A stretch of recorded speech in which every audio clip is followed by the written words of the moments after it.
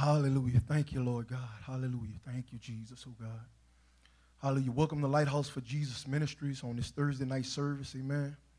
Hallelujah. My name is Brother Corey Andre Hawthorne, amen. And I just thank God, amen, for the opportunity to be here with y'all tonight, amen. Just to be able to minister to God's people, amen. I praise God for the young men that are here every Thursday night, just rendering themselves, amen, working behind the scenes to bring the word to all of you. That's the work that you guys don't see, amen. So I really want to thank God for them, amen. I thank God for my wife, amen, that's here supporting me on tonight, amen. I want to thank God for and give honor to my pastor, the apostle of this house, Apostle Donnie Bowden Sr., amen, and his lovely wife, Sister Cindy, amen. Hallelujah, Jesus, oh God. So as I said, I'm just grateful to God tonight, amen, to be able to come before you tonight, amen. Hallelujah. It's been quite a while, amen, since the people of God have heard from me, amen. And hallelujah, I've just been kind of going about working a lot, amen, on the highways and the byways, amen. Hallelujah, but just trying to stay, hallelujah, just trying to stay in the presence and trying to stay in the will of God for my life, amen. Hallelujah, Jesus, oh God. So I believe that God did give me a word, amen, to give to the people tonight, amen, and the message that God gave me to speak to God's people is to tell you that God is an oath. He remembers. Amen.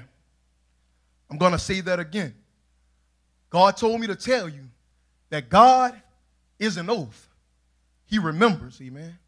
Now you may say, well, Brother Corey, what do you mean God is an oath? You mean God made an oath? No, I mean God is an oath, amen. He remembers, amen. Hallelujah. So the first I want to go into the Old Testament. We want to go back a couple of thousand years, amen. Hallelujah. And we want to look at two men of God that God, hallelujah, made an oath, swore something to and made an oath to, amen. We're going to start off in Genesis chapter 22, verses 15 through 18. And the first man that God made an oath to, amen, his name was Abraham. Hallelujah. And we start in chapter 22, starting at verse 15, says, and the angel of the Lord called to Abraham the second time from heaven. The angel said, by myself have I sworn, declares the Lord, because you have done this and have not withheld your son, your only son. Verse 17, I will surely bless you. I will surely multiply your offspring as the stars of heaven and as the sand on the seashore, and these your seed shall possess the gate of their enemies. In verse 18, and in your seed shall all the nations of the earth be blessed. Amen. Hallelujah, Jesus, oh God. Because you have obeyed my voice, amen. Hallelujah. Next we're going to turn over to Hebrews, to the New Testament, to Hebrews chapter 6. Hebrews chapter 6. We're going to read verses 13 through 18. Hallelujah. Hallelujah, Jesus, oh God. Glory be to your name, oh God. We're going to read a little bit more about the oath that God made to Abraham. Verse 13 reads, for when God, and I'm going to read this out of the Amplified version, so it may not match with the King James version that you have on the screen, amen? But I like the way that the Amplified puts it. Verse 13, for when God made the promise to Abraham, he swore an oath by himself, since he had no one greater by whom to swear, saying, I will surely bless you, and I will surely multiply you. And so having patiently waited, he realized the promise in the miraculous birth of Isaac as a pledge of what was to come from God. Verse 16, and indeed men swear an oath by one greater than themselves, and with them in all disputes the oath serves as a confirmation as what has been said, and it is the end of the dispute, amen. Verse 17, in the same way God, in his desire to show to the heirs of the promise the unchangeable nature of his purpose. The unchangeable nature of his purpose. Intervened and guaranteed it with an oath. 18. So that by two unchangeable things, his promise and the oath, in which it is impossible for God to lie, we who have fled to him for refuge would have strong encouragement and indwelling strength to hold tightly to the hope that is set before us. Amen. Hallelujah, Lord God. So the first oath that God ever made, God made to a man called Abraham. Amen. And when he made the oath to him, God couldn't find it. God knew that when men swear to each other and when they make an oath to each other, they try to find something greater than themselves. They may say, well, I'll make an oath by my mother, or I'll make an oath by my daddy. And if it's something that that other person knows is important to you, then if you make that oath by that person that's greater than you, they know that that person will accept it and believe it, amen. Well, God, when he made an oath to Abraham, hallelujah, because he wanted Abraham to know without a shadow of a doubt, amen, that the oath that he swore to him would be unchangeable. God knew that there was nobody else that he could swear by, that he could make an oath by greater than himself, amen. So he swore by himself, amen, and made that oath to Abraham, and he made it too impossible because, one, when God promises something, it's impossible for him to lie, amen. It's impossible for God to lie. So he doubled up on it by saying, I promise you this. It's impossible for me to lie, and just for good measure, I throw in, I swear to you. I swear by myself, amen. Hallelujah. The second man of God, hallelujah, that God made an oath to in the Old Testament was a man named David, amen. And we're going to go to 2 Samuel. 2 Samuel, want to start in the 7th chapter, amen. We're going to see this oath that God made to David, amen. 2 Samuel chapter 7, verses 8 through 9, and then we'll read verse 16. 2 Samuel chapter 7, verse 8. Now therefore, so shalt thou say unto my servant David, thus saith the Lord of hosts, I took thee from the sheepcote, from following the sheep, to be ruler over my people, over Israel, amen. And I was with thee whithersoever thou wentest, and have cut off all thine enemies out of thy sight, and have made thee a great name, like unto the name of the great men that are in the earth.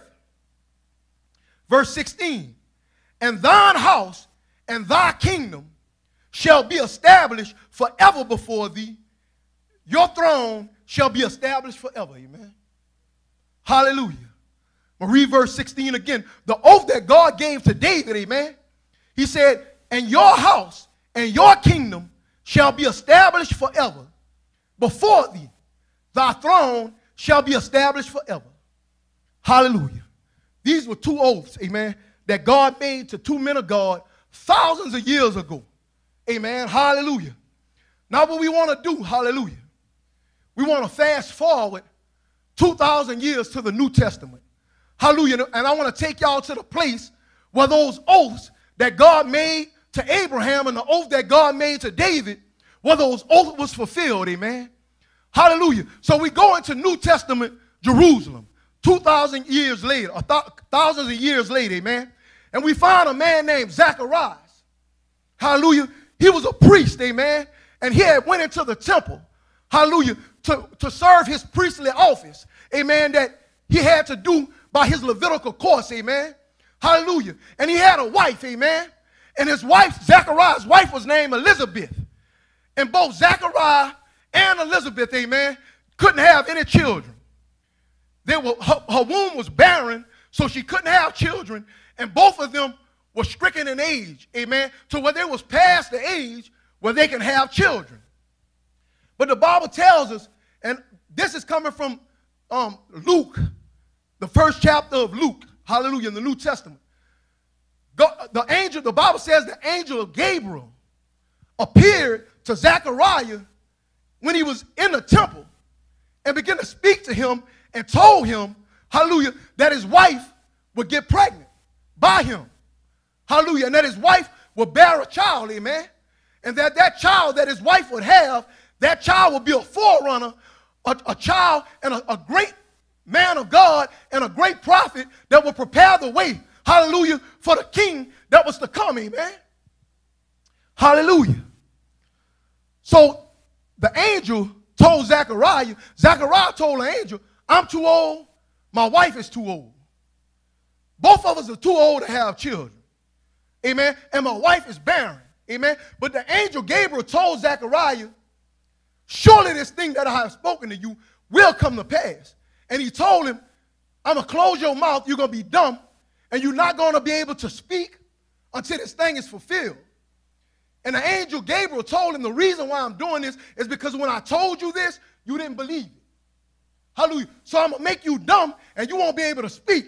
Amen. Hallelujah. And the Bible says when Zechariah came out of the temple, he couldn't speak, but he was beckoning with his hands, trying to say something. The people that was outside the temple was able to look at him and realize that he had seen an angel. Hallelujah, Lord God. So then, and we're talking about the angel Gabriel again, God had him busy, amen. Hallelujah. He went to a young woman that was despised, according to the Bible of God, word of God, by many people. He went to her and told her, amen, that he was going to use her, amen, that he had chose her, that he had favored her, amen. And God began to speak to Mary, hallelujah, and tell Mary that she would get pregnant. But Mary told the angel, well, how can I get pregnant? I never slept with any man. Hallelujah. And the angel Gabriel began to speak and declare to Mary, hallelujah, this thing that was going to happen, amen. So we want to go to Luke chapter 1. Luke chapter 1, starting at verse 35. And we're going to read verse 35 through 55, amen.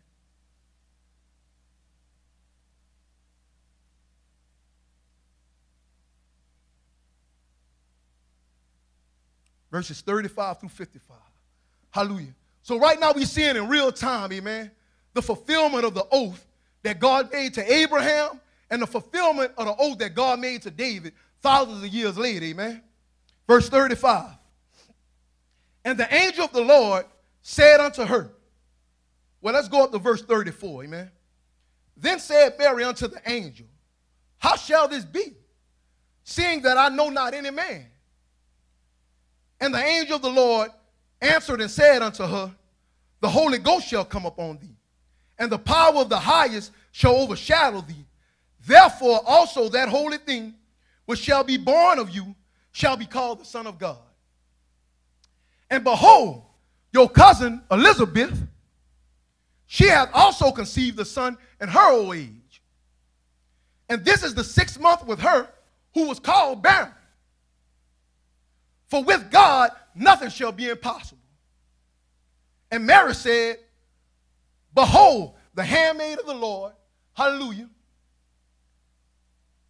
be it unto me according to your word. And the angel departed from her. So we see that Mary didn't respond like Zechariah did. When the angel Gabriel went to Zechariah, he didn't believe. But as soon as God brought the word to Mary, Mary's response was different. She said, be it unto me according to whatever God said. Amen. And Mary arose, verse 39, in those days, and went into the hill country with haste, into a city of Judah, and entered into the house of Zacharias, and saluted her cousin Elizabeth. Amen. And it came to pass that when Elizabeth heard the salutation of Mary, hallelujah, the baby, hallelujah, that was in Elizabeth's womb, when she heard Mary's voice, the baby leaped inside of her womb, amen. And Elizabeth was filled with the Holy Ghost. Hallelujah, verse 42, and she spake out with a loud voice and said, blessed art thou among women, and blessed is the fruit of your womb. And whence is this to me, that the mother of my Lord should come to me? For lo, as soon as the voice of thy salutation sounded in my ears, the babe leaped in my womb. And look at what she said. And blessed is she that believed, for there shall be a performance of those things that was told her from the Lord. Amen. Hallelujah. And let's look a little bit at what Mary said, because a lot of people, they talk about Mary, they talk about the Virgin Mary, they talk about a lot of things, how she was the the mother of the Lord, but they never go to this part in Scripture and talk about when Mary began to speak unto God, hallelujah, and what her response to God was, hallelujah, from what God had done in her body, amen. In verse 46, Mary said, my soul doth magnify the Lord, and my soul hath rejoiced in God my Savior. For he hath regarded the low estate of a handmaid. Amen. So apparently, in the city where she was from, she was a person that was regarded of a very low estate. She was the last person that somebody would have thought that God would have bestowed that type of honor on, amen. But she recognized how she was viewed to people, amen. Hallelujah. So she said in 48, for he hath regarded the low estate of his handmaiden, for behold, from henceforth all generations shall call me blessed. For he that is mighty hath done great things, and holy is his name, and his mercy is on them that fear him from generation to generation. Amen. So Mary let us know that the oath that God swore, amen, to Abraham, the oath that God swore to David, and the oath that he fulfilled to her, it didn't stop with her. That it wasn't going to stop with her. Hallelujah. She was letting us know that the same mercy that God had was going to flow unto us, to every generation. Verse 51, and he showed strength with his arm. He hath scattered the proud in the imagination of their hearts. He hath put down the mighty from their seats and exalted them of low degree. He hath filled the hungry with good things, and the rich he hath sent away empty. He has holpen his servant Israel, as he spake to our fathers, hallelujah, to Abraham and to his seed forever, amen. Hallelujah. So she was acknowledging right there, hallelujah, in real time, amen, that the oath, hallelujah, that God had spoke to Abraham was being fulfilled within herself, amen. Hallelujah, Lord God. Thank you, Lord God. Thank you. I thank you that God is an oath. I thank you, God, that you are an oath. You don't have to make an oath. You are an oath. And I thank you, Lord God, that you remember. Hallelujah, Jesus, oh God. God used two barren women, two barren people, to kick off the earth, the oath that he made. Abraham and Sarah, his wife, were both stricken in age, and they was too old to have children. And Sarah was barren. She couldn't have children. So when God, look at what God did. In order for him to kick off the promise that he made, amen, he used two barren people, Abraham and Sarah. And then whenever thousands of years later, when he decided that he wanted to fulfill that oath, he took two more barren people. He took Zechariah and he took Elizabeth, who was also both stricken in age. Hallelujah. So he took Sarah and Abraham to have the son Isaac, hallelujah, when they was too old to have children, to kick off the oath. And then he took Zechariah and Elizabeth, when they was too old to have children, to have a child that was going to prepare the way for him that was going to fulfill the oath. Amen. Hallelujah, Lord God. So my question to you tonight is, what does God promise you? Hallelujah. You know, right now, there's a lot of things going on. The country and the world, hallelujah, is in the midst of a pandemic that we thought would be over or getting better by now. Amen? And just when it seemed, we went through a whole year of it. And just when it seemed we was out of church, at one point they shut the church down. We couldn't even come to church. We couldn't even fellowship together. Some churches still have never resumed churches where the congregations are there. Amen? So many people, hallelujah, I've heard so many people say that so many people have fallen away from God since this pandemic happened. Hallelujah. So many people, hallelujah, have been distanced from God. Hallelujah. So it seems, hallelujah, that the church would be a barren woman in this time. It seems that the church would be like Elizabeth, that the church would be like Sarah. Hallelujah. But let's remember, God used a barren woman, amen, to fulfill the oath that he made to Abraham. Hallelujah. God used a barren woman, amen, to fulfill the oath that he made to David, amen. There's somebody that's on their sick bed tonight, that's laying on a bed of affliction. It may be any type of, they may be on a bed of affliction with COVID right now. They might be on a ventilator. Amen. They may have somebody struggling with cancer and all type of sickness and disease. They're probably right now saying, God, where are you? Where are you, God? Have you forgotten? Hallelujah. My labor of love. Lord, you promised me that you would do this. You promised me that you would do that, Lord. But where are you in my life, oh God? Hallelujah. Somebody that may have had a calling on their life. It may have been years ago that God might have told you that you had a calling on your life. God might have told you that you would preach the word. God might have told you that you was going to walk in a specific office, amen, and have a certain ministry. But it seemed like life shifted you in a different direction. And it may seem like, well, God, how can I minister and do what you told me to do if it seemed like I'm caught up doing this, amen?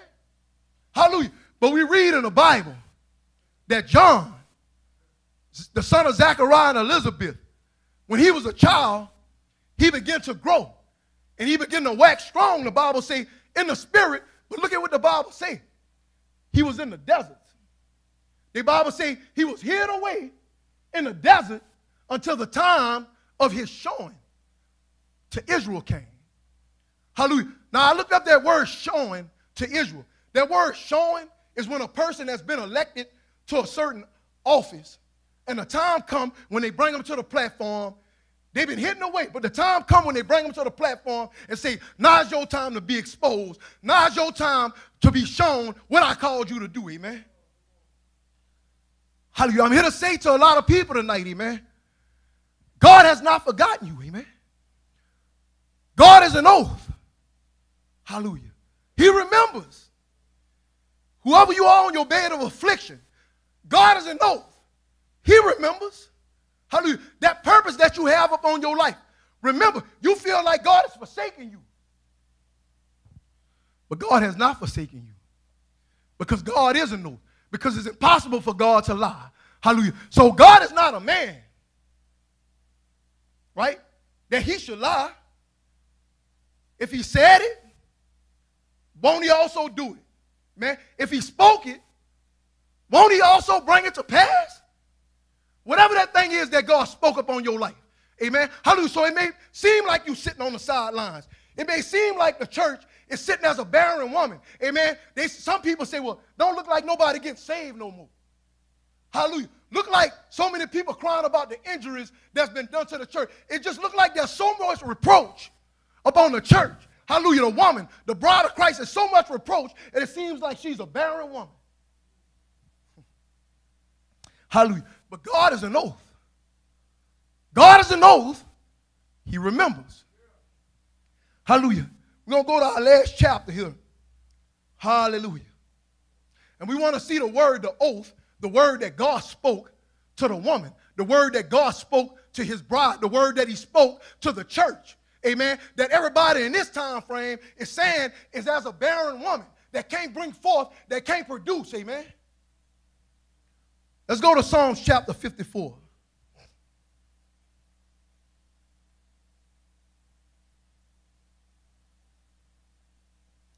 Chapter 54.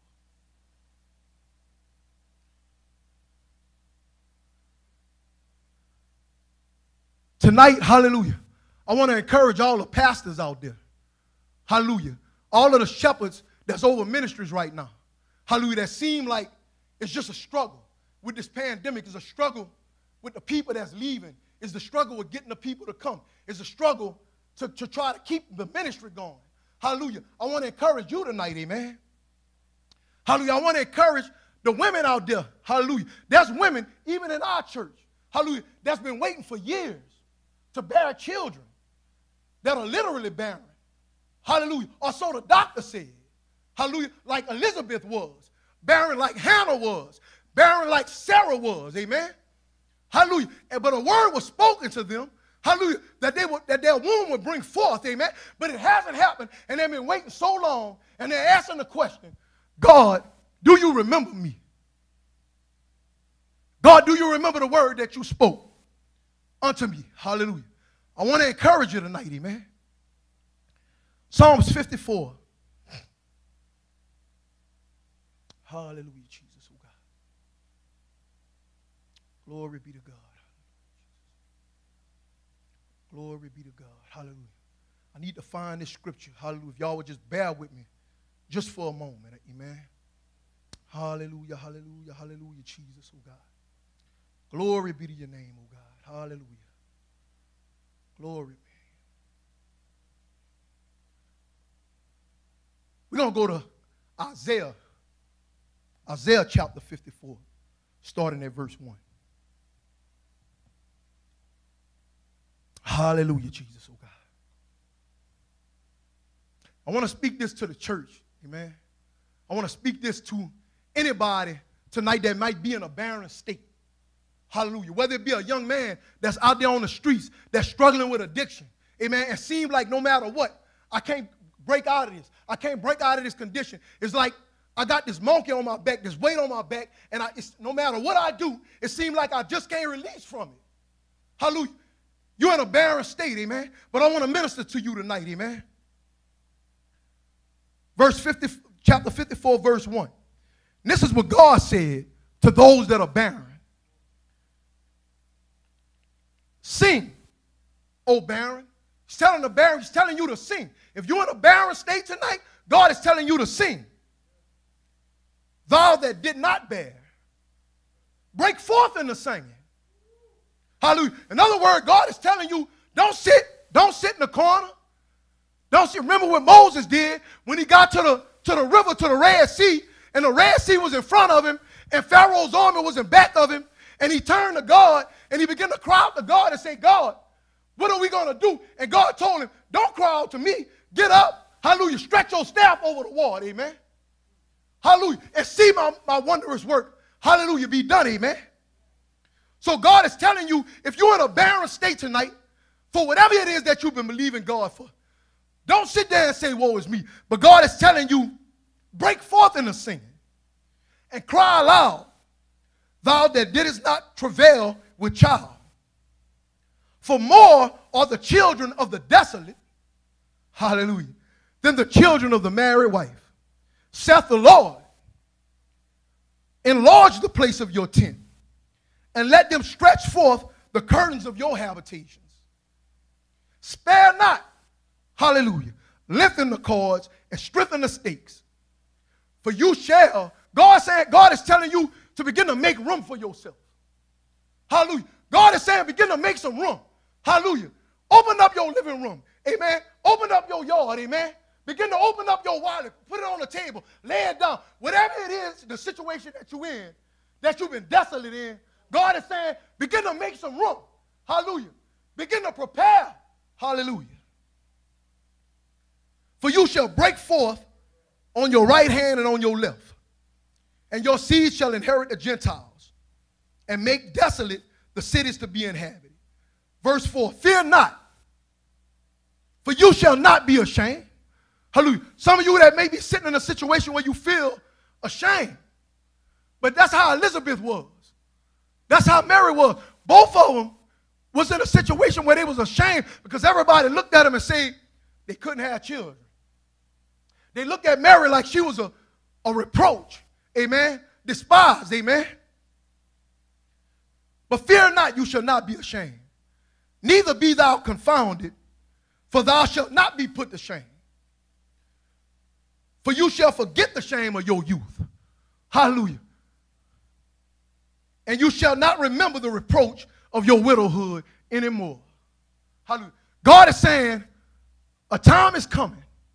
Hallelujah. A time is coming where the oaths and the things that I spoke to you and promised you are going to be fulfilled in your life. Hallelujah. And everything, hallelujah, that all of the shame, all of the brokenness, all of the hurt that you feel, you're not even going to remember it anymore when I begin to pour out my blessings upon your life. For your maker is your husband, the Lord of hosts is his name, and your Redeemer, the Holy One of Israel, the God of the whole earth, shall he be called. Hallelujah. For the Lord hath called thee as a woman forsaken and grieved in spirit. Hallelujah. And a wife of youth, when thou was refused, saith God. Hallelujah. For a small moment, verse 7, have I forsaken thee. But with great mercies will I gather thee. Hallelujah. Glory be to God, amen. Hallelujah. So I just want to encourage y'all tonight, amen. Hallelujah. I'm hoping, hallelujah, that in some way that this word that God spoke to me, because I was crying out to God, amen. There had been a while that I just got so much caught up in so many, the busyness of life, amen, that I began to neglect to go before God, amen, to go before God and spend that time with him. And I realized, hallelujah, that in a moment, I realized, man, I've been trying to live this life in my own strength. When God said, it's not by might, it's not by power, but it's by my spirit, said the Lord. Hallelujah. And I began to make a determination in my mind. I say, Lord, I want you to draw me back into that secret place, amen.